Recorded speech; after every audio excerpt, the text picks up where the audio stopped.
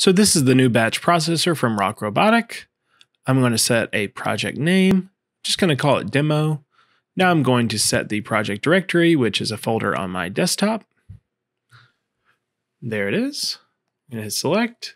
Now we're going to configure things. First, we're going to set our base file. These are the files from your MLID or GPS. The .220 is the one I want.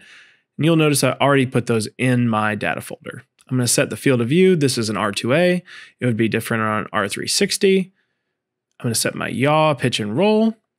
And I already have an antenna arm offset. I'm going to use my known point.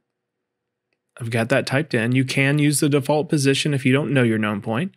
Now I'm going to select my paths. You don't want to select your entire trajectory if you can help it. And I've sped through this, so now I'm going to select the beginning and end of my flight. This is a 1 battery flight. If it's a hot swap, you can select multiple selections.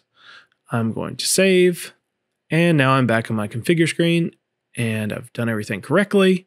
I want to colorize and convert to LAZ as well. Hit OK. Now all I have to do is select my output directory. I've done that.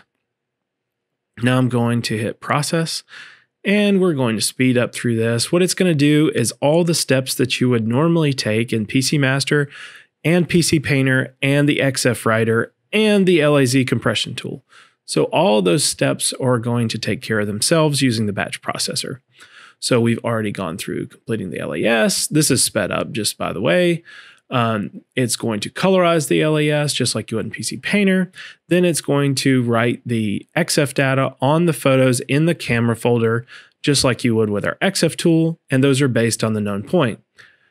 And at the end, we're going to get a LAZ file, and it's going to clean up all the others. Batch processing is complete. Now in my folder, I've got a demo.laz, and we're done.